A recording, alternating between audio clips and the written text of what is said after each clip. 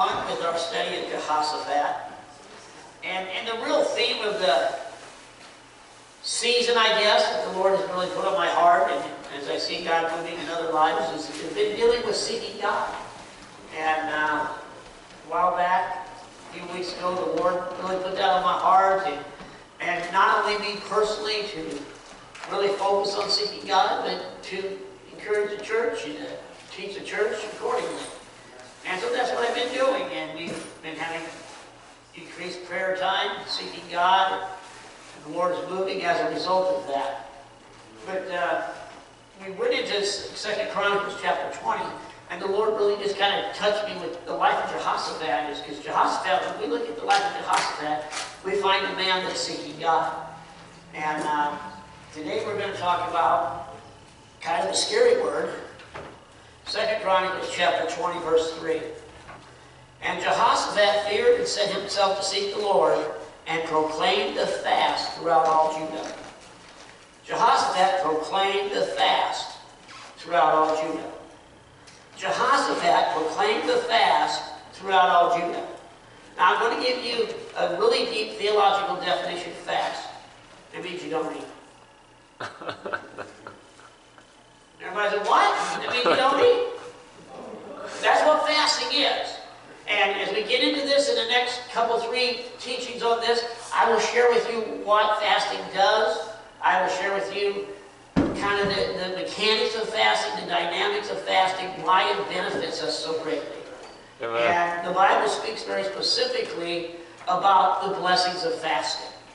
But I want you to understand, and we will get into the details of this, and I know some people immediately say, well, I can't do that because I'm on medication. Well, we're going to address that matter. But when you read the Bible, and it says fast, I want you to understand there's no other definition of it than you don't eat.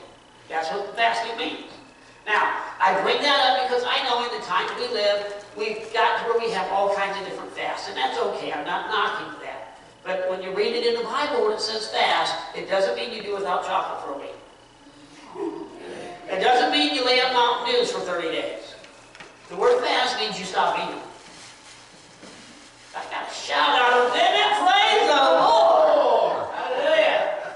And you're going to find there's some really specific reasons why you fast. And so I will be doing some teaching on that. But I'm just going to share one thing real quick. This is totally out of context, has nothing to do with what we're doing right now. But Sailor, will you come help me? Can you yell good?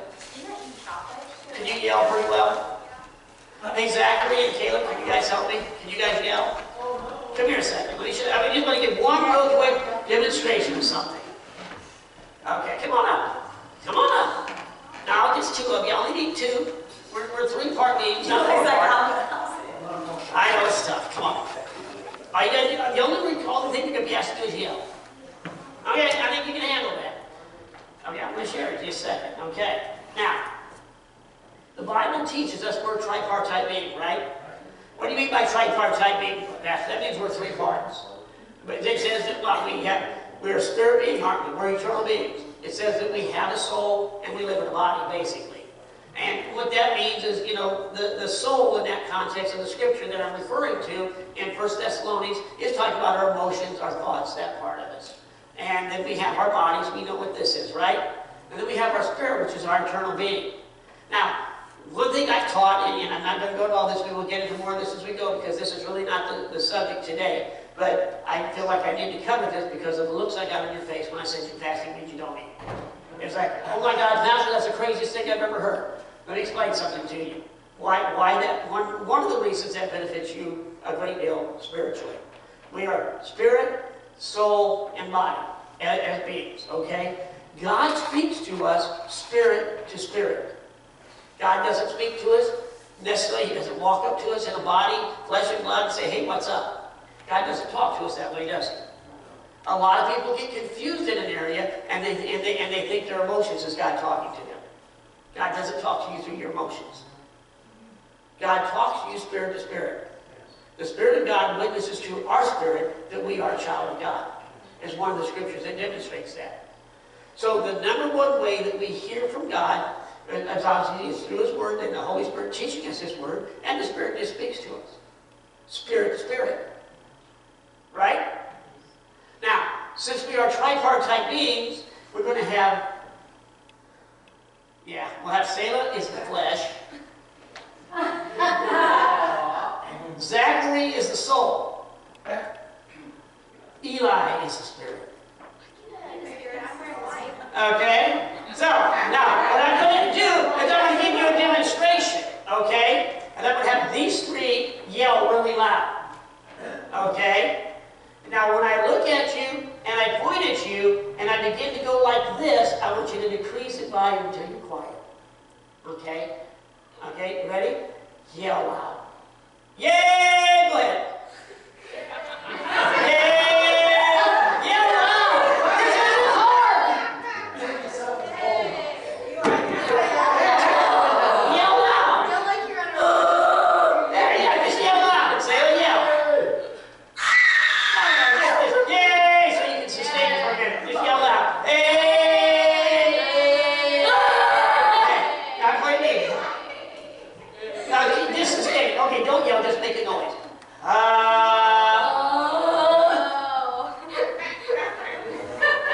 You can go sit down. You're also fine. All three of you fine. All three of you fine. Caleb, come over here. Here, Caleb. I know. Come on, Caleb. You're here first. Come here, Sue. Did you yell? Come on, Sue. Come on, Sue. Come out here. Jason, come here. You can yell. It isn't that hard. Caleb is the spirit. Sue is the soul. Caleb, you're over here. You're spirit. My soul is spirit. Huh? My soul is spirit. You come over here. Here's flesh. Okay. Now, just make it now. Noise. Sustain it. Just listen. Okay, this isn't hard, guys. Just don't stop until I tell you to stop. And when I point at you, I'll go like this and then release the sound. You ready? 1, 2, 3.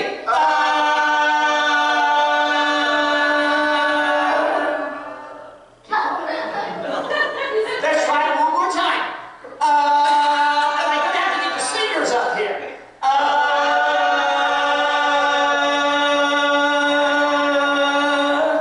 Okay. They're all fired. Now, give me that sound. Now, let me ask you this question, okay? Now, I'm God.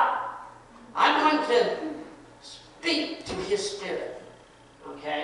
Now, do it.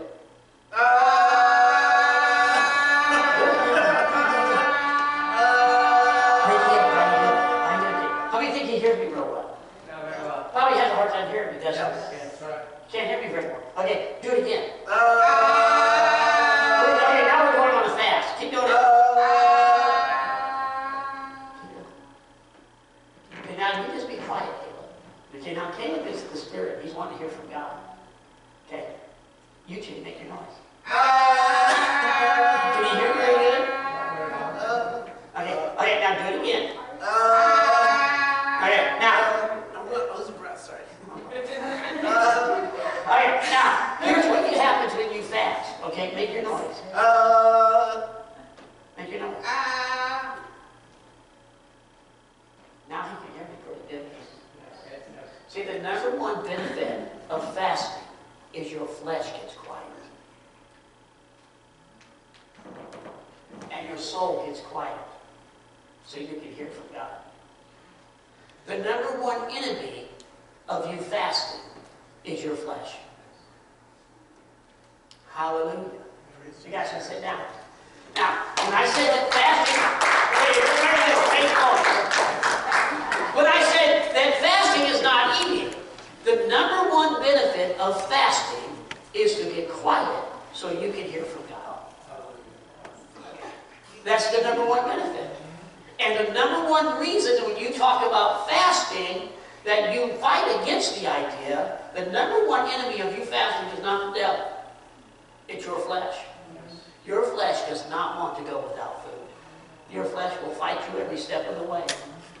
Your flesh will fight you when you talk about that. Hey, I'll guarantee you, if ever I've talked to you about fasting, and you've probably given me 1,000 reasons why you can't fast, and I probably sit there and kind of smile and laugh. Why? Because you say the same stuff my flesh says. You give me all the reasons that my flesh gives me that I can't fast. So when I'm going to deal with fasting, I just want you to understand that that's one of the key areas. Let's get into this before I get out of whack. 2 Chronicles chapter 20, verse 3. Proclaim the fast. Now again, we're going to look at something here, at how Jehoshaphat responded to a physical attack of the enemy. And I covered this last week, but I just want to bring it to our attention again.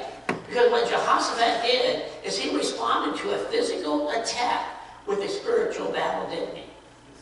I mean, he normally, as I talked about last week, normally when the enemy comes against you and the enemy attacks you and multitudes come against you, what do you normally do? You start checking your military resources and making strategic moves, and you get, maybe the other nations' leaders on the phone and start trying to have diplomatic relations, and you go through all of this stuff, but here he doesn't do any of that.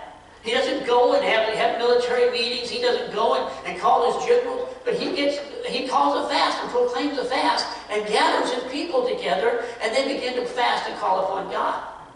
So immediately we see one of the key differences here is what he did is he responded to a physical, material battle with a spiritual attack, with spiritual weaponry, so to speak. And we covered that last week, and I don't want to get into it again, but it goes on in Ephesians 6:12, doesn't we wrestle not against flesh and blood, but against principalities and powers and spiritual wickedness in high places. So he understood that behind the attack is actually a spiritual attack. He understands that he's fighting a spiritual battle. He's fighting a spiritual warfare, and the Bible tells us that our weapons are not carnal, but they are mighty through God, pulling down strongholds. So we've got to understand, as God's people, one of the first lessons we have to learn in the battles of life is we are not fighting physical battles, we are fighting spiritual battles. And the way to fight a spiritual battle is with spiritual weaponry, isn't it? And we have to understand that because our weaponry has to match the battle. If our weaponry doesn't match the battle, it's no good. If you remember right, I taught on this a while back, and one of the illustrations I used was imagine some guy, and from the time he's 2 years old, he studies the martial arts and prepares in the martial arts, and he's learned every martial art, and he's a black belt and all these different things, and he's the biggest, baddest thing alive, and he goes out here in the parking lot, and there's a guy across the street who threatens him with an M16, and he gets down into his martial arts stance, and it's not worth much, is it? Boom, he's shot in the head. All of that martial arts training, all of his life didn't benefit him one bit in that battle, did it? Why? Because his weaponry didn't match the battle. And that's what it's like for us. We can be prepared and ready and think, I'm ready for this fight, but if we try to fight a spiritual battle with carnal weapons, we're like that martial artist against a rifle. I mean, it's a total mismatch. So we have to understand what Jehoshaphat is doing here. He's fighting a battle here. He's fighting the war, so to speak. He says, wait a second, I'm surrounded by the enemy. I better get with God. I better call these people to fast. We better pray and fast because we're in a real battle here. And as God's children, as God's believers, that should be our first response. And we shouldn't, and one of the things that I've shared with you is one of the things we've got to learn to do as God's children to walk in victory is we've got to learn to fight the fights with spiritual weaponry. And one of the things I've seen in the body of Christ so much over the years is we immediately respond to the battle by doing it the world's way. We've been again to seek the world's counsel. What should I do? Without first realizing this is a spiritual warfare, this is a spiritual battle, I need to respond to this with spiritual weaponry. So we see that's exactly what Jehoshaphat is doing here. And I shared with you out of Mark chapter 4, same thing. When the word of God was sown in their heart, what happened? Afflictions, persecutions, cares of this world, lust of other things, deceitfulness of riches. All of these things that sounds like just everyday life was an attack upon the word of God. And so we've got to understand that, beloved, behind the battles of life, behind the attacks upon our life, there's a spiritual battle taking place and spiritual warfare taking place, and the only way to properly respond to that is to respond with spiritual weaponry. And so every time we're in a battle, our first response should always be prayer and fasting. Hallelujah. Everybody shout on that one. Our first response should be that. When we're in a battle, we should say, okay, God, I got to get in prayer here. Maybe I've got to do some fasting here. I've got to get in God's word here. In other words, I've got to fight this battle with spiritual weaponry. That's why you'll hear from me as a pastor, oh, Pastor, I can't come come to church because of this and this is going on in my life. And my response is, that's a good reason to come to church. The more battles you're in, the more you need to be in church.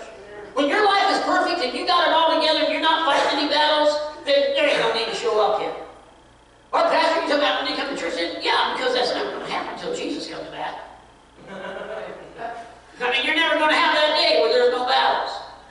You're never going to have that day. Why? Because we have an enemy who's wondering about seeking whom you may devour. He's out to destroy us. And we've got to understand how to fight those battles with spiritual weaponry. So our first response is just like Jehoshaphat here. Boy, I need to pray. I need to do some fasting. I need to get in the Word. I love it when I say fasting. There's a certain word you can see and you can just see the blood leave the congregation's face. Fasting means we don't eat. Whew! Blood. Everybody looks at all pale. It's kind of like if you stand up and say, well, today I'm going to preach on forgiveness. Whew! Blood leaves everybody's face. You see, beloved, we find this all throughout Scriptures. And in Joshua chapter 7, most of you have heard me talk about that a lot, and that's after, the Israelites had seen some great victory. They would get ready to march into Ai, and when they marched into Ai, Joshua said, hey, you know what, this is just a little battle, just take a handful of soldiers with you and go take care of it. And they came back thoroughly defeated. And the first thing they did was they responded to that physical defeat by seeking spiritual answer and calling on God. First thing they did was got on their face and cried out to God. Very first thing they did. And we find that throughout the Scriptures, beloved. There was a time, and I was just reading this the other day, and so they go into it and look into all these Old Testament examples, and there was a time that a lady was raped, to kind of cut the short here, and they were going to deal with that, and then the Benjaminites said, no, you're not going to deal with it, we're going to fight over this, and they began to get war, and they called out to God when they saw God. And God said, go get them, go march into battle. You think, well, they walked right into victory. No, they were defeated.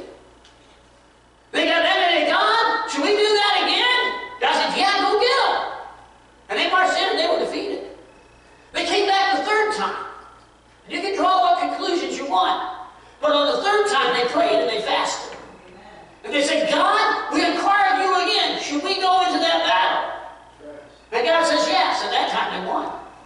They marched in that battle 3 times. 2 times they were defeated. The third time they went in after fasting and they won the victory.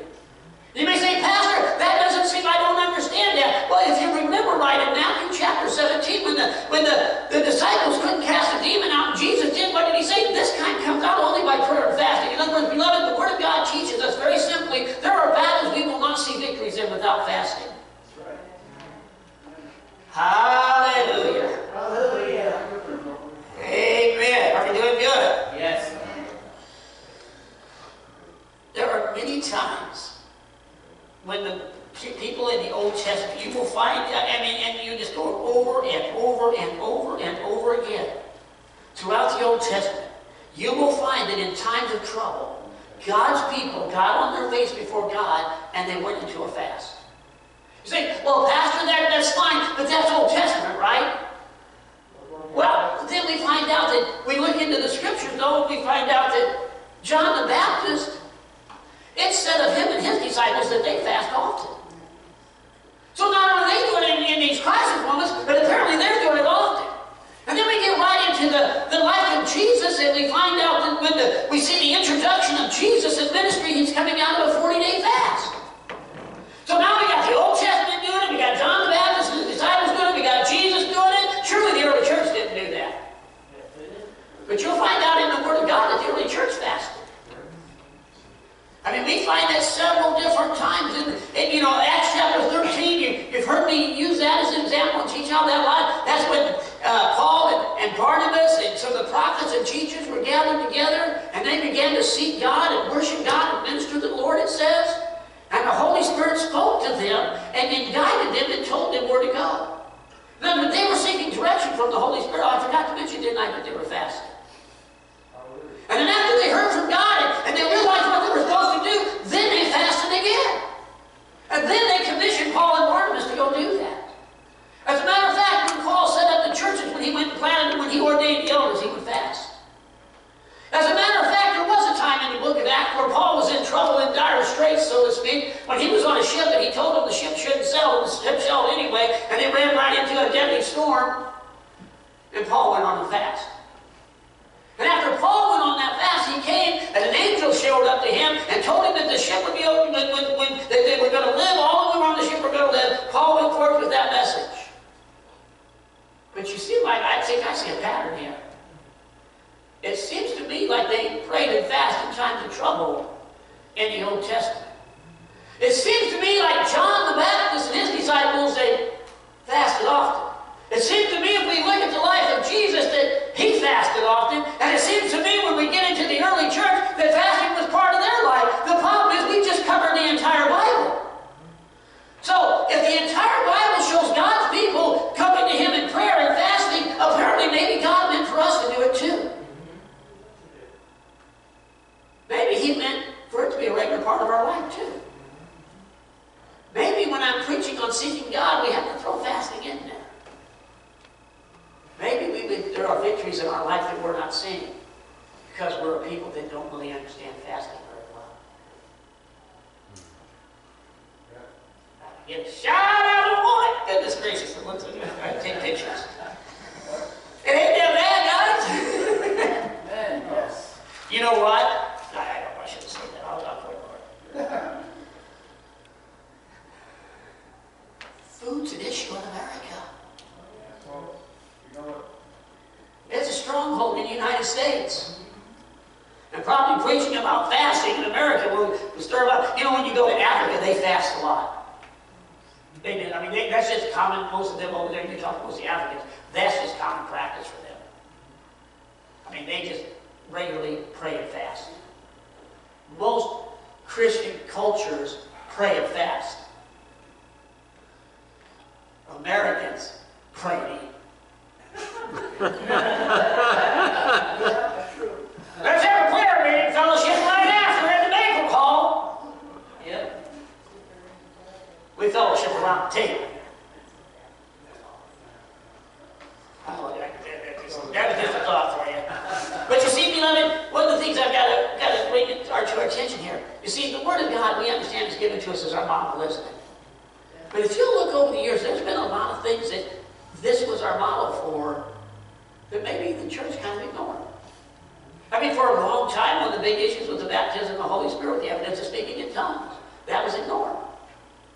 I mean, the Bible's full of it. I mean, it's Word. I mean, you can't get around it. You can't read the Bible without it being there. You can't read the book of Acts unless you take out Acts chapter 2, Acts chapter 8, Acts chapter 10, Acts chapter 19. You can eliminate those, and then you can eliminate 1 Corinthians 12 and 1 Corinthians 14. You can eliminate those and say that it doesn't exist. Because you got to out Ephesians chapter 5 too. Luke 24, you have to throw that away too. So I guess we got to go ahead and accept that that must be part of what God is trying to teach us. Huh? Then we know that there's a worship and praise a lot of times. It's very well defined in here how to worship God and praise God. But yet the church seemed to eliminate a lot of that, and it became sing two hymns and 20-minute sermon and go home. Then, you know, there's that idea of corporate prayer that's all through the scriptures that the church seemed to kind of dismiss that. And it seems like maybe we dismiss fasting too. It's kind of funny how many things that are plain in the Word of God and are simple in the Word of God that people who name the name of Christ don't practice. Hallelujah. Oh my goodness. Sometimes I just feel like a jar of cold water.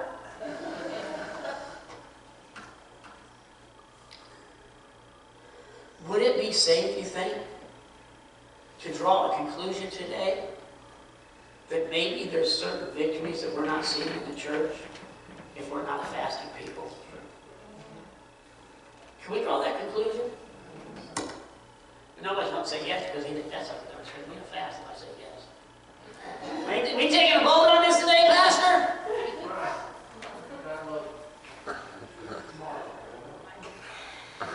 Let's go to Matthew chapter 6, because we're going to find something today.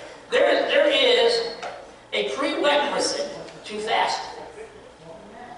There's a place that our heart needs to be before we fast. Matthew chapter 6. We need to understand what is our motivation for fasting. Why would I fast, Pastor? That would be a good question, wouldn't it?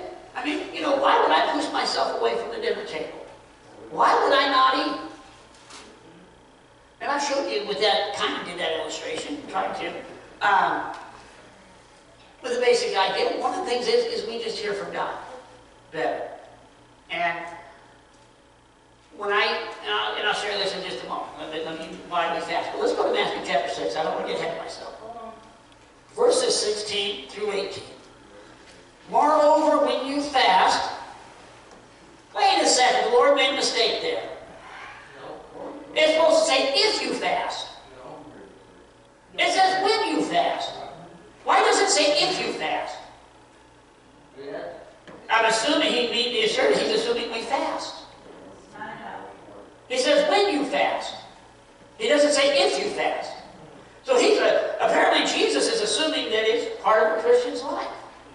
Hallelujah. Be not as the hypocrites of a sad countenance, for they disfigure their faces, that they may appear unto men to fast. Verily unto you I say, they have their reward. Now, don't do it because you want to show everybody how religious you are. You know, and you may say, why would anybody do that? Oh, trust me, I've been around people like that. Oh, Pastor, I've been fasting for 137 days. How many days have you ever fasted?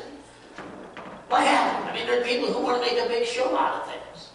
I think, you know, come in, and, you know, I can come in here, and I can barely drag myself in, and stand up in the pulpit, and say, oh, guys, I've been fasting for so long, I can't hardly preach today. Oh, the pastor's so holy. You see, there are people who want to make a show of things. And that's what Jesus is saying here. Hey, don't do this to impress anybody. Don't do this to put on a big show. And, you know, one of the things you find in life, in ministry, and, you know, and I don't mean it to be mean, and please don't take this personal, but, you know, one of the things in churches, sometimes the people who make the biggest shows are the ones who live it the least. You know, the person, woo, shouts the loudest. Person, amen, glory to God. Maybe the person that's really not living it that well.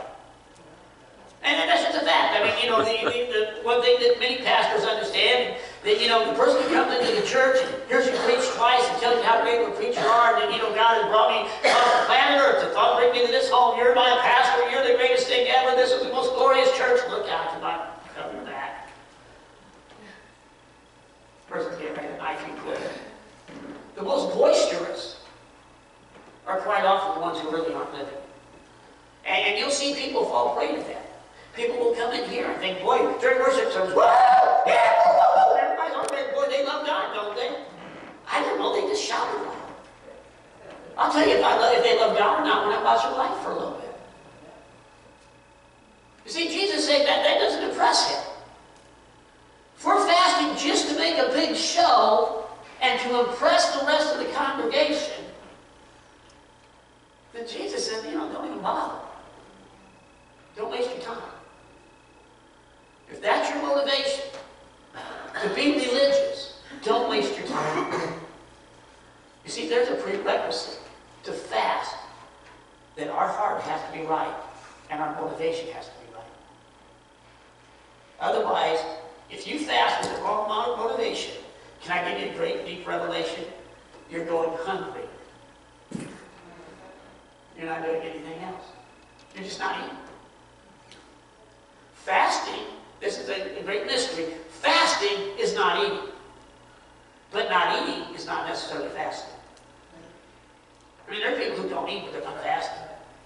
Right? I mean, there are people who are going hungry. There have been times in my life when I didn't eat, I wasn't fasting. You see, it's a matter of the motivation of the heart. With me on that?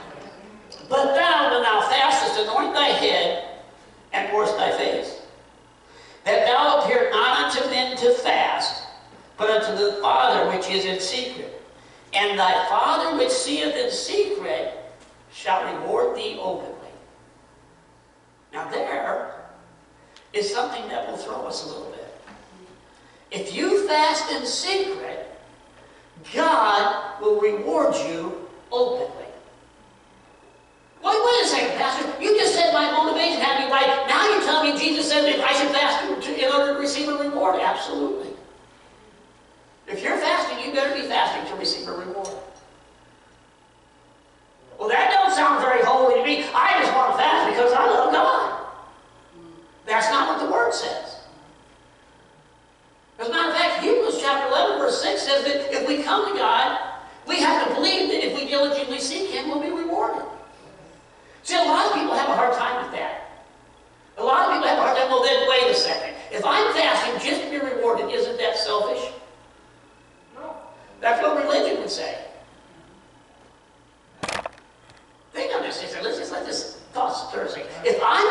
fasting just to receive a reward.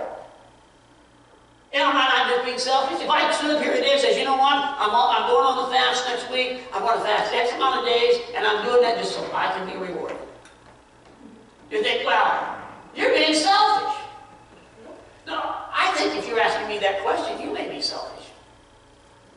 Don't be offended now. Just stick with me for a minute.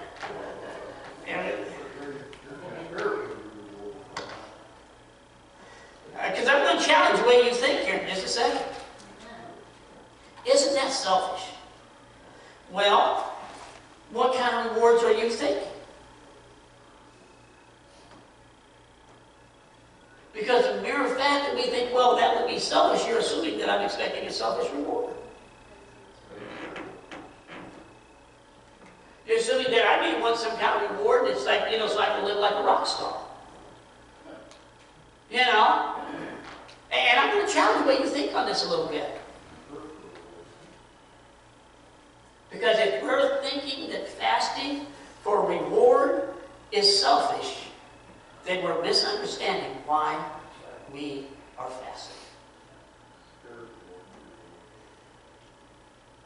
Is that sinking in yet? And I said, what are you getting at, Pastor? Go to Isaiah chapter 58. Think, well, what's your reward? You want a new car? No. Not necessarily, but I'm going to show you that would be okay. Do you want $1 million? Well, no, but I'm going to show you that would be okay too. Everybody looking at me like I'm crazy now. That's what you're out there. You tell me if you prayed and you fasted for a reward of $1 million, that wouldn't be selfish. Absolutely not. Absolutely not. Isaiah 58. I'm just saying, it depends on how you're looking at it. Let's go to Isaiah 58, verse 6. What's your motivation for fasting? Isaiah 58, to kind of set the scene, is the Israelites have been preparing to fasting and God's not answering them, they're complaining. God, we've been fasting and nothing's happening. I've been fasting, God, and I'm not seeing any results. And God says, well, let me instruct you on how to fast so you will see some of the most amazing results that you've ever imagined. Beyond our comprehension. Let me show you how you can pray and fast today and affect generations. Verse 6. Is not this the fast that I have chosen? To loose the bands of wickedness, to undo the heavy burdens, and to let the oppressed go free, that you break every yoke? Now let me ask you this. What he said there, that loose the bands of wickedness, undo heavy burdens, let the oppressed go free, break every yoke. Doesn't that sound to you like deliverance? Doesn't that sound to you like people in bondage being set free? So you're telling me that if we pray and fast and we expect to be rewarded by seeing people set free from drug addiction, that's selfish? You're telling me that if I pray and fast and expect somebody to be delivered from alcoholism, that I'm being selfish? You're telling me if I pray and fast for somebody who's in some kind of sickness and disease, and that's my open reward to see that result, that I'm being selfish? You're telling me if I pray and fast for people out here who are lost without Jesus to be born again, and I'm openly rewarded by seeing their salvation, that I'm being selfish? You see, the mere fact that we think that way tells you that we are thinking wrong about fasting. You're looking at me being rewarded as being something that I'm looking for my own selfish purposes. If you're even thinking about that on a fast, you're wasting your time. I'm not fasting for me. There's a couple things that I commonly will go on a fast about. Commonly. The most common two reasons that I fast are one or two. Either in my preparation to preach and teach to you, I'm struggling and I'm not hearing from God clearly. So I will go into a time of fasting, whether it be a meal, 2 meals, 3 meals, day 2, whatever it is, to where I hear clearly again. So that I can stand up and feed you what you need to hear spiritually. My open reward that I see is to see that taking place. selfish? One of the other main reasons that I will go into a time of fasting is if we have stagnant church services. I can't stand that. Can't put up with it. Can't stand it. If the Spirit of God's not moving in our service, I'll guarantee you I'm fasting quick. Until I know the breakthrough's there and the Spirit of God begins to move. So am I being selfish because I want to see the Spirit of God move in our midst? My ultimate reward is the moving of the Holy Spirit. My ultimate reward is revelation of God's Word to give to you. My ultimate reward is seeing the captives set free. My ultimate reward is seeing sick people healed. My ultimate reward is seeing people born again. That's my ultimate reward. So if I go to God praying and fasting, expecting to be ultimately rewarded, you may come here and you may come into a service, the boy service has been dead lately, and boom, all of a sudden God moves and you don't even know what's happened. That's an ultimate reward for me, what I just did in secret. Or maybe it's you doing that. I'm not saying it's me. I'm just saying in my personal life, I'm sharing with you my personal prayer life, not to elevate me, but to illustrate a point. Maybe you're the one doing it. Well, let's look at something else. Well, that's easy to understand, Pastor. I mean, you know, remember the time that the lady who was bowled over for 18 years and the Pharisees felt uptight because Jesus healed them? And Jesus said, ought not this woman, being a daughter of Abraham, being set free? Well, let me ask you this question. Ought not those people out there who Christ has died for be born again? Ought not those people out there whose Christ has died so they be healed, be healed? Ought not those people out there who Christ has died so they can be set free, be set free? So that's not wrong to ask for that as a reward. Okay, let's take this a little bit farther. Isaiah 58:7. Now here's where we're going to get nervous on me. What if I pray for $1 million? Pray and fast, God, for $1 million. Say, well, now you are getting selfish. That depends. What does Isaiah 58:7 say? Look at Isaiah 58:7. Is it not to deal thy bread to the hungry? That thou bring the poor that are cast up to thy house, when thou seest the naked, that thou cover him, and that thou hide not thyself from thine own flesh, that's your family. So it says here, I'm supposed to feed the hungry. It says here, I'm supposed to house the poor. It says here, I'm supposed to give people clothing when they need it. You know, one of the things that throughout history with the church that has really hindered us is there's a prejudice in a lot of people. A lot of people are prejudiced against rich people. They think that because they have money, they got it through evil means. And a lot of people, there's been a lot of teaching in the body of Christ that it's ungodly to have wealth. Well, let me ask you a question. If we're all poor, how are we going to feed the poor? If we're all poor, how are we going to house homeless?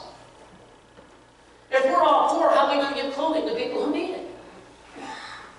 I mean, how many is it? I mean, you know, it doesn't mean to be mean, but in all honesty, so if I'm praying and I'm fasting and I'm looking for an open reward that's financial, then that's not necessarily wrong, is it? Let me ask you this question. What does love do with money? Would it be wrong for love to have $1 million? So the problem is, if we're worried about money being evil, it's because we're afraid, apparently, we're going to do selfish things with it. If we're going to have riches, and we're going to house the homeless, and we're going to feed the poor, and we're going to give clothing to those who need it, I mean, is it wrong for me that we sent Bibles to Africa? Is it wrong for me that I sent the pastors over their study materials? Is that wrong? Well, it takes money to do that. I mean, it takes $100 to mail this to Africa. Literally. So, if I pray for money, am I wrong? No. In other words, what I'm getting at, beloved, I'm using these points to illustrate something. It's the motivation of the heart that's the point here. And that's what Jesus is trying to teach us in that passage. It's the motivation of the heart. Why are you fasting? Are you fasting just because you want to get a special spiritual blessing to tickle your feet? Are you fasting? Are we as a church? Would we fast because we're concerned about the people out there who are in bondage? Would we fast because we're concerned about people out there who are going to hell? Would we fast because we're concerned about people out there who are dying from some terrible disease? Would we fast because we're concerned about people out there? Would we fast because we need to see breakthroughs financially so we can do what God's Word says, so we can feed the poor? Would we fast so we can house the homeless? Would we fast so we could do all these things that God lays out? You see, beloved, unless we have a motivation of love, then we're not fasting. That's what Jesus is, that's what God's trying to do. This is God's chosen fast. And yes, He will reward you openly for a heart that is motivated by love. Because as a matter of fact, go to 1 Corinthians chapter 13.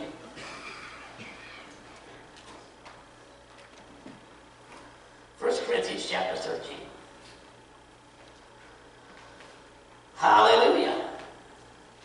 As a matter of fact, anything we do, love has to be the motivation.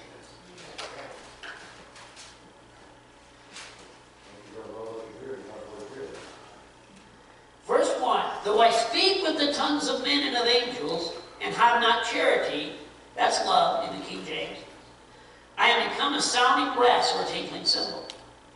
And though I have the gift of prophecy and understand all mysteries and all knowledge, and though I could have all faith so that I could remove mountains, and have not love, I am nothing. And though I bestow all my goods to feed the poor, and though I give my body to be burned, and have not love, it profits me nothing. So unless we first have a heart of love as our motivation in fasting, it doesn't do any good. You're just going hungry. You're just doing without food. That's not God's chosen fast. God's chosen fast is when we as a body come to the place we realize, you know what, we're overwhelmed with the devastation that's taking place around us. And we are desperate to see God's hand move. And we've come to a place where we realize that there's nothing that no man can do. But we've got to see God move. And if that requires us praying and fasting, we're willing to pay the price because we're motivated by love. If we need finances to take the gospel to the entire world, and it requires praying and fasting, we will pray and fast. Because we're motivated by love for the lost and dying world. You see, everything comes into place when love is truly our motivation. Then we can read these things and completely different. Go back to Matthew chapter 6 and let me illustrate my point to you.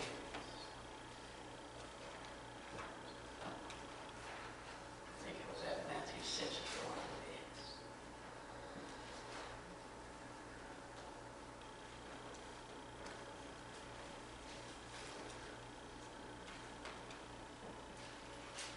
to be. Let me just put it this way. I'm just going to change one word here to kind of illustrate my point.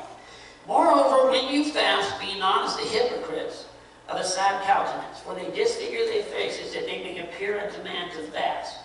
Verily I say unto you, they have no reward. But thou, when thou fastest, anoint thy head and wash thy face. Verse 18, that thou appear not unto men to fast, but unto thy Father which is in secret. And thy Father which seeth in secret shall reward love openly. So that kind of changes the meaning of that, doesn't it? When we understand that love has to be our motivation.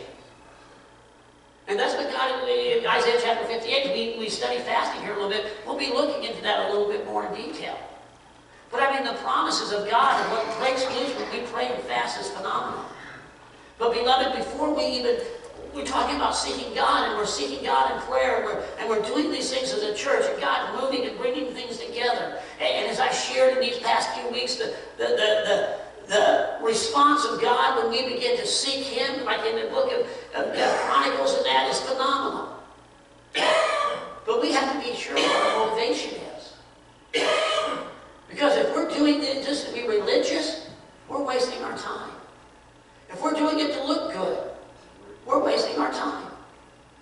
It's easy to say, woo, Lord, we're going fast, hallelujah. But first you got to love. That has to be the motivation. So if you're really looking at spending a season of fasting, I would recommend that the first thing you do is spend a season with God and make sure that the motivation of the heart is right. Because God says that the fruit of the Spirit is love. God says in Romans chapter 5, verse 5, that He will pour out His love into our heart by His Holy Spirit. Step 1 in fasting is not stopping eating. Step 1 in fasting is doing a motivational check between you and God. And say, God, fill my heart with your love. Let my motivation be love. And let God reward you